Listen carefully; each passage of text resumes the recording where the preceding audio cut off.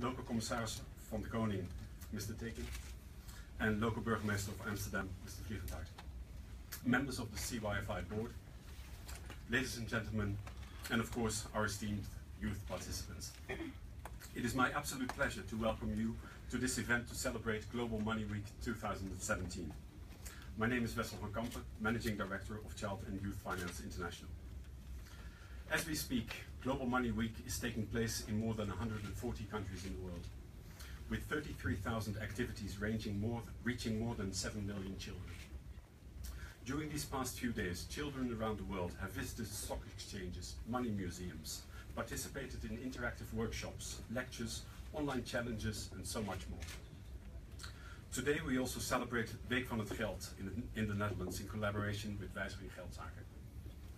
We at Child and Youth Finance International, the organizers of Global Money Week, have been honored with the support of Her Majesty from the beginning of our organization's creation.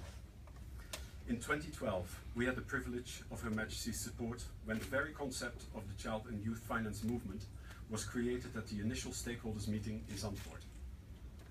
Actually, the support of Her Majesty started long before CYFI's official inception. As many of you know, CYFI was born from the experiences of Aflatoon International. On the 17th of March 2008, Her Majesty launched Aflatoon International with its founder, Jeroen Billemoria, who is also the founder of CYFI. From this day forward, every year this day is celebrated as Aflatoon Day. It is this celebration of Aflatoon Day that gave birth to Global Money Week. So now, 10 successful years later, we continue our celebrations with more and more countries each year. Global Money Week is one of the many activities of Child and Youth Finance which support our goal to change and improve the systems that surround the economic citizenship of young people.